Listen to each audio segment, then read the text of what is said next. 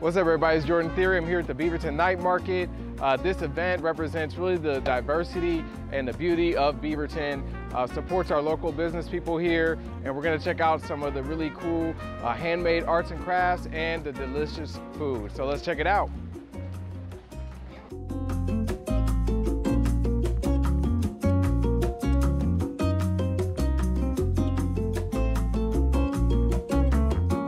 And tell me about the food that you make here, man. So what kind of food is this? Yeah, so we definitely are Filipino and Vietnamese inspired, because that's what me and my business partner is.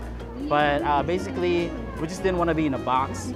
So like when we make our food, it's like, okay, like night market, what can we bring something different to the table, right? But still be true to like our roots kind of thing.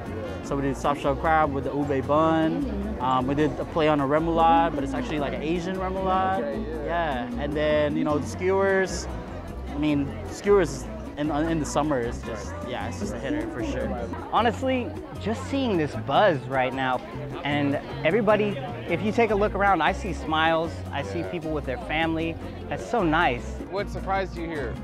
I mean, I was really excited about the different events. Like the first one started from Korea, and then there was like a Bollywood dance performance, and then like events from all across the world. So I couldn't get to see everything, but hopefully there are more events. So that was awesome. And even the food, like different cuisines like Ethiopian and the Nepalese and Mexican and Indian. So that was awesome.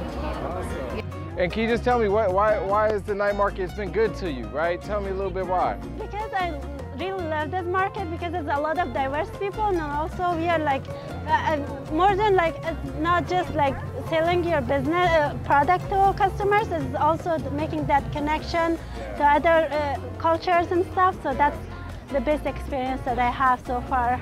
The market was created to have from everywhere on the world the food, and it had to be authentic. So the people who was selling has to be from their country, has to know how to prepare the real food. So that's exactly what. And also we were trying to help entrepreneurs, you know, people who want to start business, they don't know how.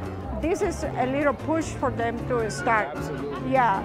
The whole purpose of this is to celebrate all the cultures that we have represented in Beaverton, and to give local entrepreneurs the opportunity to develop their businesses. So we very much focus on local businesses, homegrown businesses, businesses that don't have a storefront yet, but hopefully will in the near future as they get their name out, and hopefully tonight, judging by the outcome, that a lot of people are having a great time and buying up a lot of products and eating a lot of food.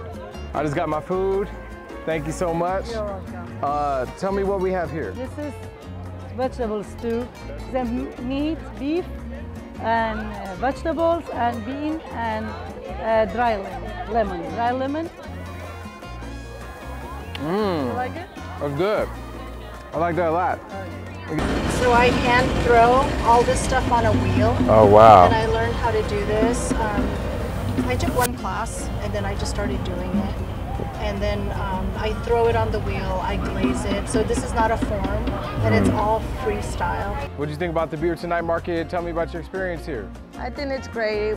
Personally, for me, I really enjoy the music, the food, and we walk around, you know, just to see different, we learn a little bit about different cultures, you know. This is a great opportunity to meet with your friends, to get to know other people. It was great. We had fun because we were listening to some music over there, and we kind of got involved. They made us dance, and that was great. We really enjoyed it. That's awesome.